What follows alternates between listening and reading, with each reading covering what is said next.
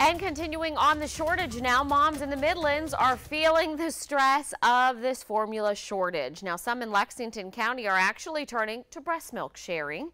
News 19's Rachel Ripp has more on the methods and what experts are saying. This is where some of the breast milk was stored. You could fit about 15 frozen bags of breast milk in here. Nature's nutrients.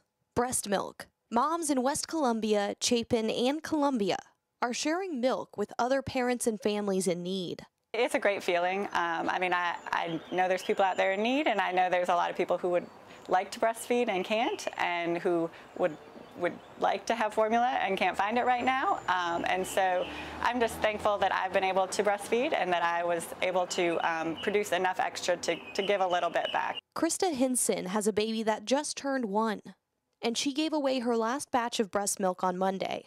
She says she believes it's safe to share because she's been a donor to the South Carolina Milk Bank for the last year. So I did go through the process to become an approved milk bank donor, which included having blood tests done, and every time they accept a donation, they do test that milk. There's also restrictions on what you can and can't consume, any prescription medications and things like that. Experts say milk sharing can be safe. If there is informed consent, if there is an open and honest dialogue and conversation between the person who's donating and the family that's receiving that milk, I think that it is a beautiful and wonderful gift that one parent can give to another. And when we're seeing unprecedented times with formula shortages and babies needing to be fed, I think that it is an option that many families should and are considering. But neonatologists warn of the risks.